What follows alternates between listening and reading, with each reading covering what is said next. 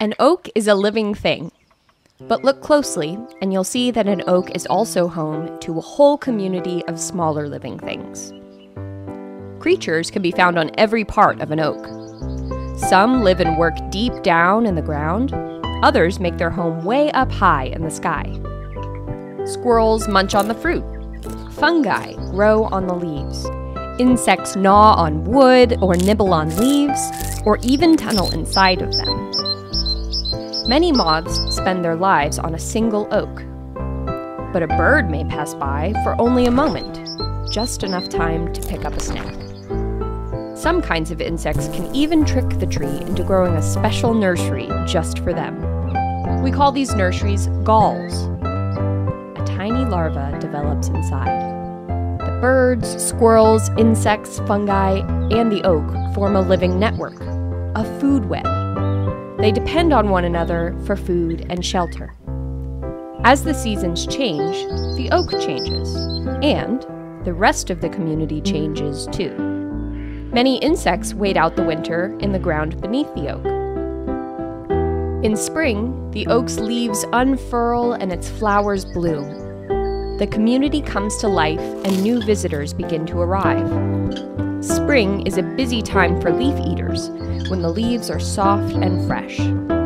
Plump insects, in turn, become a good source of protein for newly hatched chicks, and also for parasitoids. Some mothers lay their eggs on or inside the larvae of another species. Then, their babies have a tasty meal close by. As spring turns to summer, a new generation emerges. Autumn brings falling acorns and hungry birds. And then, again, comes winter. Every member of the community has its own seasonal cycle. To survive, each species depends on getting its timing just right. But now, the Earth's climate is changing. The seasons are starting to shift. Plants and animals are changing in some ways too. With a warmer environment, insects might grow a little faster. Leaves might open a bit earlier, but not early enough. Even small changes in timing can disrupt the food web that keeps the community together. Humans also depend on these natural cycles. We've studied the timing of seasonal patterns in nature, or phenology, for a long time. From these records, we can see that many cycles are shifting, and not always in the same way. We can tell that certain events are happening earlier or later than they used to. Now, we're trying to learn more about what this means for plants and animals, including us. The challenge is big, so what can we do?